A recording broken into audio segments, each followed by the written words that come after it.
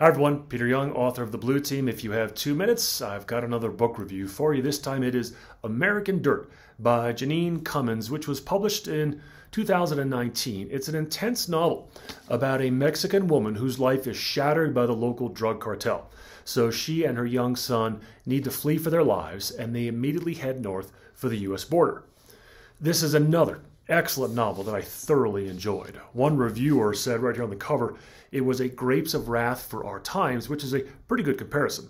Now, I loved the book, The Grapes of Wrath. It's a story that captured significant historical events that affected millions, the Depression and migrants moving west towards California in search of a better life. Well, American Dirt does much the same.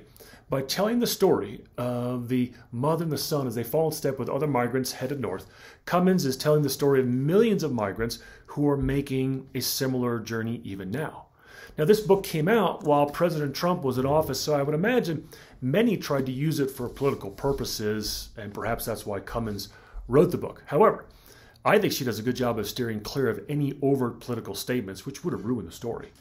She tells a gripping and tragic story and lets you, the reader, come to your own conclusions, and I appreciated that. She's an excellent writer, and like ripping the scab off of a wound, she does a remarkable job of exposing all the emotions the main characters are feeling, which is really amazing considering that the son is only 8 years old, and what he thinks and feels in any given moment is going to be very different from his mother, who's in her 30s, or some of the other companions who are teenagers. And yet Cummins pulls it off and does a great job at it. So I highly recommend American Dirt. If you've liked this review, give it a like, give it a share.